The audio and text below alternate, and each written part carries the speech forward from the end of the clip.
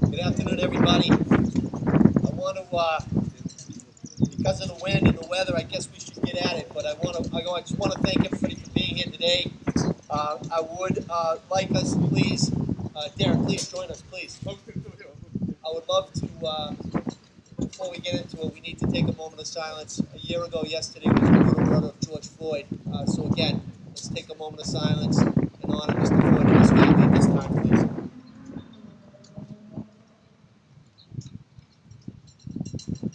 May he rest in peace. I want to thank everyone for being here today. I am joined today by 5 wonderful Community Justice Task Force members. The task force was created with 8 members, and unfortunately, Attorney Judge Mike Williams and Nessie Wilson can't be here today. But we do have Phyllis Ellis, the chair. Thank you, Phyllis, for being here. Pastor Mark Oliver, who is the vice chair and also co-chair of the Policing Reform Subcommittee. Thank you for being here, Pastor. Pastor Rob Conley, who is the co-chair of the Policing Reform Subcommittee. Thank you, Pastor, for being here. Darren Duarte, who is the chair of the Housing Subcommittee. Thank you, Darren, for being here. Carlito Weaver, who is the co-chair of the Education Subcommittee. Thank you, Carlito, for being here. Yeah, excellent. Thank you. I also want to thank Police Chief Emmanuel Gomes, Manny Gomes, for being here. Thank you, Chief. Superintendent of Brockton Public Schools, Mike Thomas. Thank you, Mike, for being here as well. And then on behalf of the Solicitor's Office, Assistant City Solicitor Karen Fisher, for being here as well. Thank you. I'm really just honored today to take a moment, first of all, to thank the 5 members that are here, plus the 3 members that are not, that actually took the responsibility of gathering ideas and recommendations on how I, as mayor, can make the city of Brockton a more fair and equitable place across the board for everyone who decides to call the City of Champions home. None of these members were compensated, actually at great detriment to their own personal time. But they joined the cause. When I spoke to them individually, they said, whatever you need, you know, we're there for you. And I am very, very thankful for that. Because quite honestly, when we stand here today, we need to figure out how we can take Brockton to the next level, how the City of Champions can be an example for the Commonwealth and the nation. Now, I want to just quickly say that the goal of the Community Justice Task Force was, quite honestly, to fulfill the pledge that I made as mayor when I took the Obama Foundation's oath, My Brother's Keeper Alliance. And the pledge was to review police use of force policies, engage the community by including a diverse range of input, experiences, and stories, and report the review findings to the community as a whole. Community Justice Task Force also didn't just look at policing. They looked at education. They looked at public health, housing, and economic development. Really the topics that have historically shown injustice. And we needed to do a deep dive here in the city of Brockton. And I'm proud to say, through the efforts of these fine people plus the other 3 members, they did just that. They met bi-weekly from November 2020 until May of 2021. And they did it because they knew how important this cause was. And I want to just take a moment to thank each and every one of them. They all come from different diverse backgrounds, but they all call Brockton home. It's a special place. It's a place that I feel we can do better. And as mayor and in my administration, we will do better. But we can only do better together. I also want to take a moment to thank each and every citizen that participated. When the task force decided to do their deep dive and analysis, they opened up surveys to the general public, and that ran January 11th, 2021 through February 12th, 2021. I also want to thank a special former member of my my office, Danielle Littman. Danielle ran point out of my office, and yeah, she was great. She moved on to the State House, but Danielle really is a great person, and she's still a city resident, and we thank her for her efforts. But I want to just tell you that while the Community Justice Task Force was working together on this in their subcommittees, our friends at the State House were also working on a police reform bill that they were working on. But before we get into some of the findings and how we're able to implement some of these recommendations quickly, and others are going to take a little bit of time. I want to just take a moment to honor each and every one of them. And you know, some people give me the business and say, wow, Sullivan, you give a lot of citations. But you know what, I do it because really I want to just thank people. You know, they don't need to do this, but they choose to do this. And I want to take a moment, if I could, to read these citations.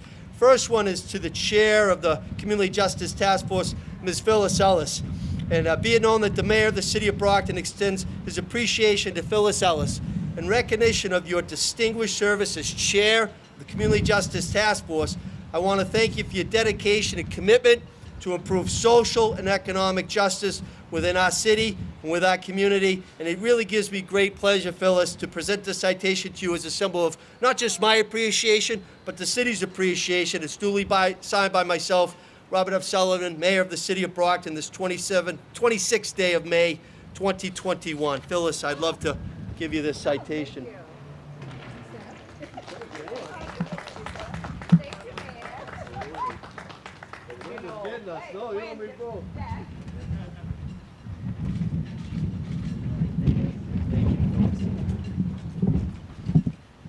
The next recipient would be Pastor Mark Oliver. Again, I want to thank Pastor Mark. Pastor Mark has become a really dear friend of mine since I took office. We pray together every other Friday morning at 8:30. He leads that, and he's just not just a religious individual, but he's just a heck of a nice person. And when I called Pastor Mark to ask him, he said, he never calls me Bob, he said, Mayor, I'm juggling a lot right now, but the fact that you called me, I'll make time. And that's what he does. He makes time, just like each and every one of these members. So, again, it gives me great appreciation to Pastor Mark Oliver in recognition of your distinguished service as Vice Chair, Community Justice Task Force. Again, I want to thank you, Pastor, for your dedication and commitment to improve social and economic justice within our city and our community, Pastor.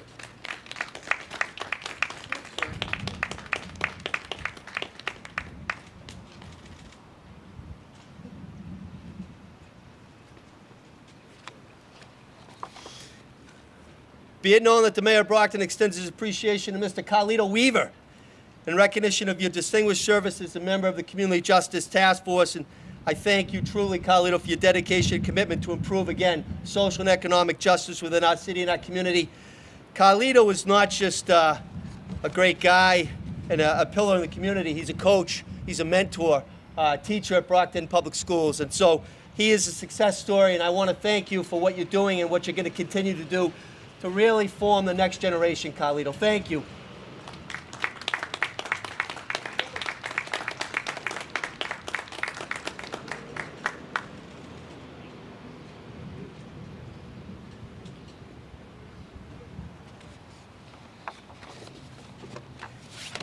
I'd like to also thank you, another member of the cloth, Pastor Rob Conley, who is just, again, dedicated to the community and to his Christian values and beliefs, and he's become a friend of mine. I didn't know Pastor prior to becoming mayor, and he is truly dedicated and a community activist, but also just someone that is making a difference day in and day out. So again, be it known that myself as mayor extends my appreciation to you, Pastor Rob, in recognition of your distinguished service as a member of the Community Justice Task Force. I want to thank you personally for your dedication and your commitment to improve social and economic justice within our City of Champions.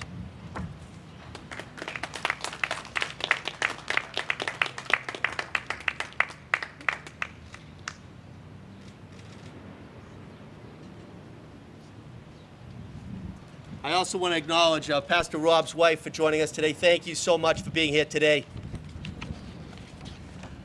I now want to give a citation to Darren Duarte, and Darren's a product of Brockton, and he is the police communications expert, press and public communications for Brockton Police. He has served many roles here, worked with the late Mayor Bill Carpenter, just a really community activist, and I want to thank you, Darren, for your friendship and your dedication. Be it known that the mayor extends his appreciation to Darren Duarte in recognition of your distinguished service as a member of the Community Justice Task Force. I thank you for your dedication, your commitment to improve social and economic justice within our city, within our community, Darren. Thank you, Mayor.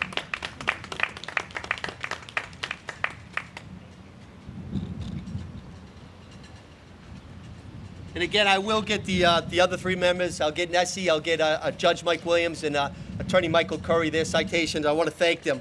But I also just want to say that when the Justice Task Force rendered their recommendations, again, it was multi-purposed.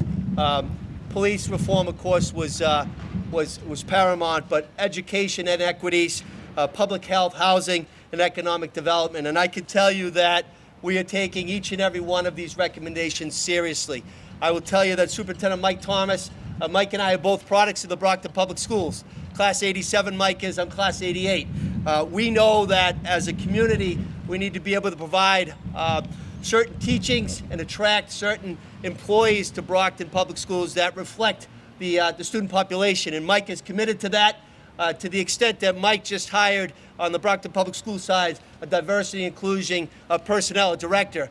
We are also working diligently here on the city side. We're providing training, diversity inclusion, microaggression. It's not optional, it's mandatory on the city side, which includes Brockton Police and Fire, DPW, everybody that works for the city. These educational trainings are not just done one-offs. It's a process. And I know that Mike, if he wants to speak, he can, but I know that Mike has made a pledge with our school committee, our 7 members. This year is historic. We never had diversity inclusion subcommittee of the school committee, and we have 3 great members. We have Tony Rodriguez, we have Tom Minicello, which is chaired by the Ward 2 School Committee, Cynthia Rivas-Mendez. And we are taking it serious, and we're having deep conversations.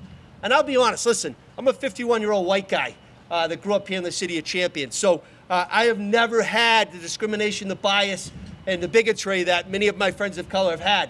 I acknowledge that, I realize that, and Mike and I are forging a bond with all of our community to make sure that we strengthen Brockton Public Schools and provide the opportunity that is needed. We're a great public school system, recognized nationally, and we are working together to do better programming, and we will do that. I also want to just let you know that the discussions that were offered and the roundtable that was provided and the survey that came forward is something that we are literally working on, not just from the schools, not just with police, but also we're going to be talking, and we have been talking with the Housing Authority, because we need to get input on the housing component as well. But the Law Department is working diligently right now to help us facilitate and implement positive beneficial change. I am proud to tell you today that certain things are happening real time. We talked about the training, long overdue training, both on the city and school side. But right now, I can tell you that Chief Gomes and I are implementing a cadet program where our homegrown boys and girls here in Brockton are going to be able to get the educational and also workforce by becoming employees in the cadet program. It's awesome. It's a game changer. It's a recommendation that was made by Community Justice Task Force. We had looked at, the City of Boston had done that. Next week, we will be having our budget hearings, actually the 7th, the 8th, the 9th, and 10th. As mayor, I put forward $150,000 earmarked on the police finance budget line item strictly to fund the cadet program. We are also getting an additional $65,000 under CDVG grant for the BRA, Brockton Redevelopment Authority. So between the $150,000 and the $65,000, we will have a cadet program historic here in the city of Brockton. And I just want to thank everybody. I want to thank the recommendation, and it really will help those that want to pursue a law enforcement career. And again, we're taking care of our own here in the city of Brockton. So I want to thank everybody on that. Again, we are looking at, the Law Department is looking at strongly the police reform bill, the post committee that's coming down as well. I can tell you right now that certain things here locally are being done before that. And one thing is the use of force policy that was enacted back in 2013 for Brockton PD. And I know that after the brutal murder of Mr. Floyd, both Phyllis in her role as president of the NAACP, Bishop Tony Branch in his role as a member of the NAACP, they met here at City Hall with me and with Chief Gomes, and we went through the use of force policy. Again, it is a policy that actually has stands above and beyond a lot of the other policies in the Commonwealth and the nation. But can we do better? Yeah, we can. And I'm making a pledge to you right now that we are working right now, Chief Gomes, myself, and Attorney Fisher, to modify and enhance that. And again, that will be promulgated. So that is really a wonderful recommendation that was made by the task force. Some of the other recommendations that were made, and again, we want to make sure that we are able to have a diverse, again, I'm talking about police right now, a diverse employment here, both on the officers and supervisors. We have a very great, I call it a feeder system, and I call it the Brockton High School, Brockton Public School system. If you go and you talk to police officers currently on the force right now, you'll say, what building were you at Brockton High? What class were you at Brockton High? And that's just a fact. So what we are doing right now as a city is we want to make sure that we can create that and create that feeder system. Cadet program is one thing. That's going to be for the younger generation. But right now, of course, we follow the Castro decision. We're a gateway community. We follow the Castro. We also have preference to our city employees under civil service. So we are looking at every option to enhance and attract Brockton residents to not just police, but fire, and to city as well, and school, and Mike does that as well. So again, we need to be able to have deep dive conversations about taking care of Brockton residents and Brockton graduates, and how we can do that is continue to brainstorm and work together, and we are doing that, and we will continue to do that as long as I'm mayor of the city of Brockton, and that's a pledge that I make. I want to also let you know that there's certain other recommendations that were made, such as banning military-grade weaponry.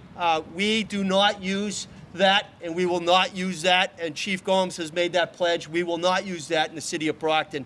And when I'm not mayor anymore, the next mayor is going to have to adhere to that standard as well. So again, that is something that was a recommendation. I want to thank all the task force relative to that, but it has been implemented, and it will continue to be implemented as well. One thing that I do want to say is I want to thank the state delegation.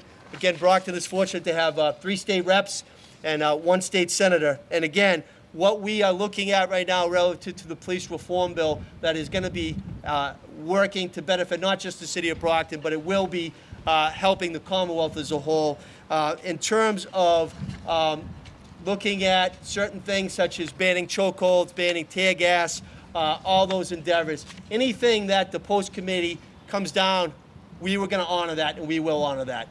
So again, I just want to let you know that as a lifelong Brocktonian, I'm just thankful for the dedication and the commitment to all these volunteers. I want to thank them because many of them are wearing different hats. As I said, Phyllis is not just chair of the Community Justice, she's president of NAACP. She was also honored this week as one of our outstanding citizens, so congratulations, Phyllis. But why I asked Chief Gomes and Superintendent Thomas to be here and Attorney Fisher is because at the end of the day, our goal needs to make sure that it's lawful, right? So we have to dot the I's and cross the T's from the legal component, that it meets the standards that Brockton Public Schools has set, and the bar is so high, and also relative to Brockton Police and Fire as well. So again, I just want to thank everybody for being here. We will continue our efforts, but we will only continue those together. As I said to all of these members, plus the other 3, their job is not done. They probably don't want me to say that, but as mayor, I'm going to continue to lean on them for their support, their guidance, and for Pastor Mark and Pastor Rob for their prayers as well. So let's continue to work for the best interests of the city of Brockton. God bless you all. Continue to be safe. COVID is still here, and we have lost 434 residents to the deadly virus. So again, thank you, and let's continue to forge ahead together. Thank you.